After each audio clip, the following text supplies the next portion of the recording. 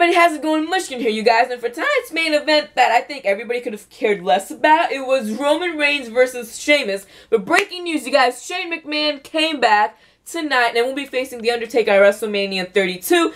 And this is what really surprises me, that we go from the highest point of the show to Shane coming back, to Brock being on, to Paul Heyman being on, to the lowest point where it's this match that I don't think anybody was really into, because the Detroit crowd hated Roman Reigns. Like, okay, so they were like chanting for Sheamus like the whole entire time. Like, nobody even cared about Roman. But anyways, the match starts, nobody pays attention, could have cared less about that match. I don't even think the match finishes, but towards the end of the match, Triple H comes at you guys, not in a business suit, but he's ready for a fight. He's looking badass, you guys. Comes down in a leather jacket, his new shirt, which is available on www.shop.com, some jeans, and the title. He's looking really fine. Just saying.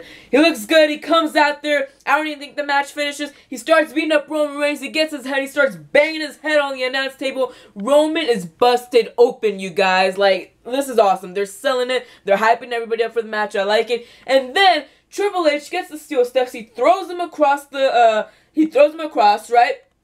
Gets the bottom steel steps. Lines Roman Reigns up with it.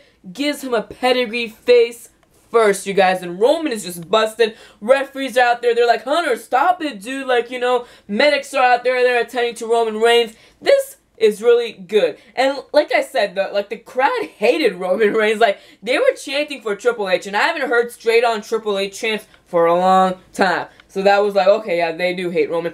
So this is good. That's how the show ended, by the way. Triple H standing tall at the end of the night. I like this. They're building up the match, and Triple H is gonna be on SmackDown this Thursday night.